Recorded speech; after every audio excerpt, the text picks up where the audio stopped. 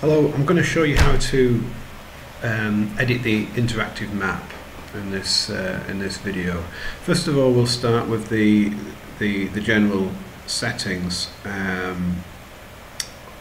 This includes all sorts of Dukesfield specific settings to do with social, security, etc. But the entry we're interested in for the interactive map is in the general settings under Dukesfield, and it's this setting here. So these are longitude, latitude, pair separated by a comma, and we also have a zoom level for the map as well. So this is basically the starting point for the interactive map. So if I get us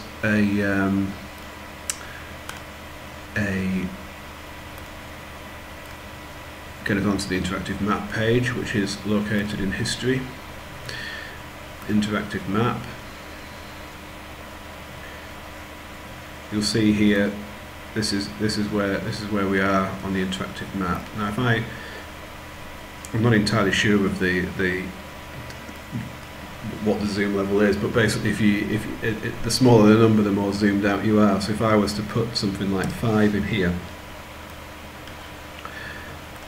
and submit that, and then refresh the page, you'll see we've gone way up into space there in terms of the zoom. So 10, 11, 12 are probably about the right level that you want to have for this map.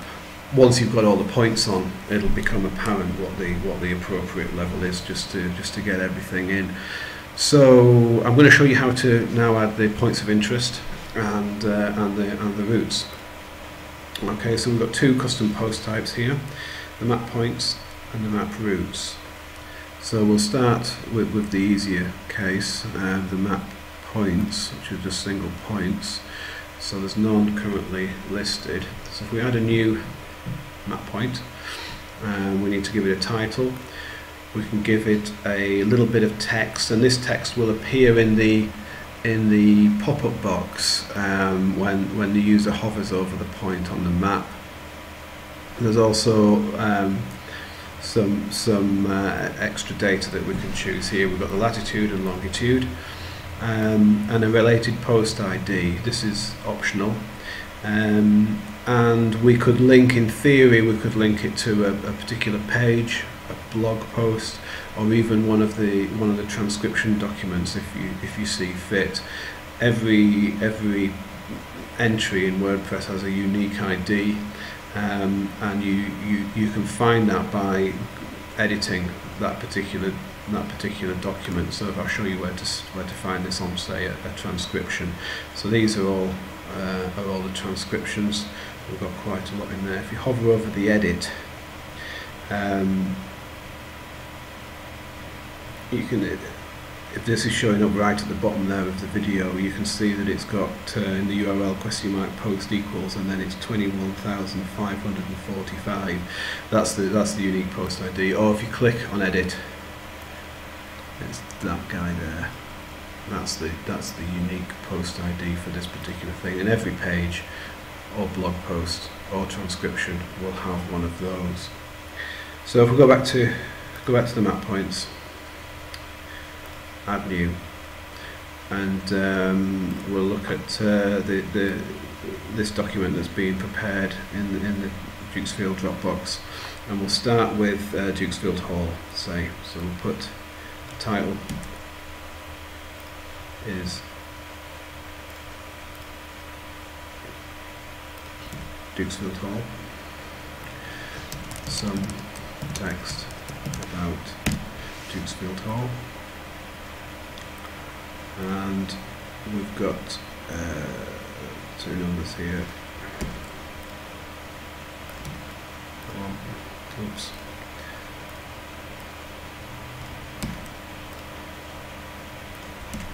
We're not going to set a related post for this, but if you did write an article about Dukesfield Hall, that would be the place to put the related information. So we can choose from a few set of colours what point we want. So if we select a yellow point for that, say.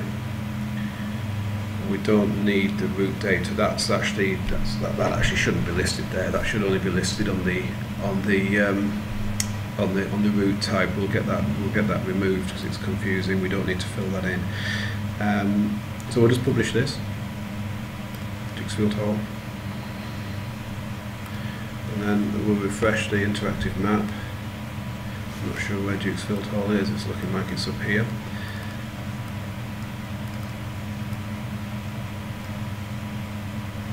And so we've got the icon there showing our title and text. We can also put in a featured image,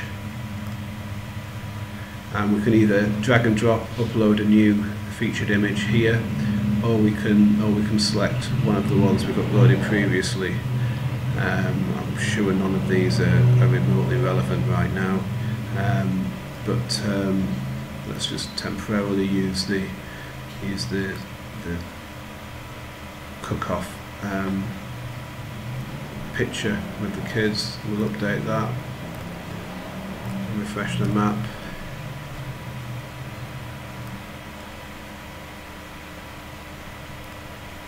And there we go.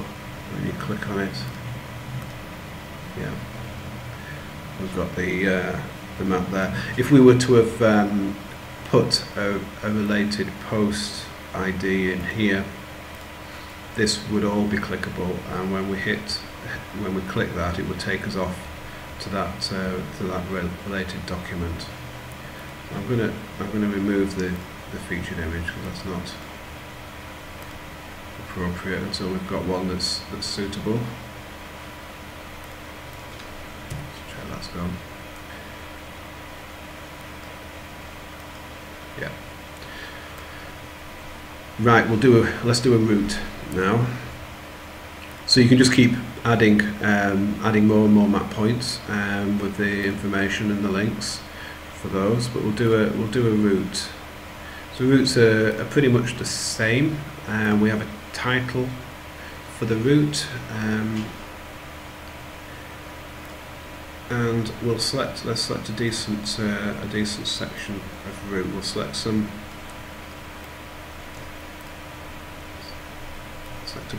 good swathe of points there. So the route data we just paste in here. You can make this box bigger like this, and that actually carried on onto the next page, down to the scales cross. So we'll paste that in. So it's important that we've got one latitude,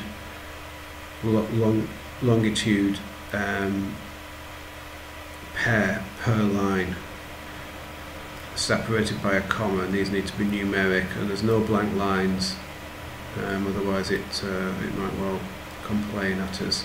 And what's this kind of route called? It's kind of Middle Dukesfield. I'm assuming that's kind of related. Middle Dukesfield to Scales Cross. These aren't displayed,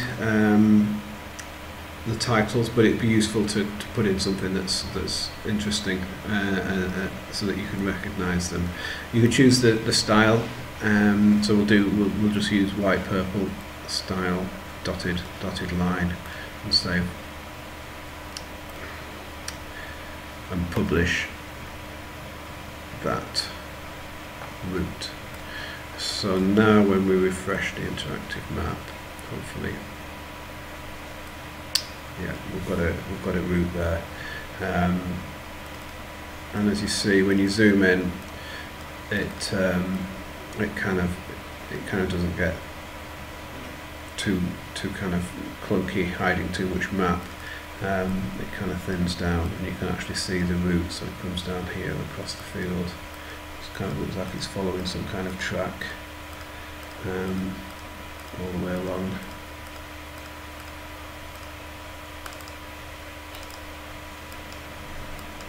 Near Slaley Hole there.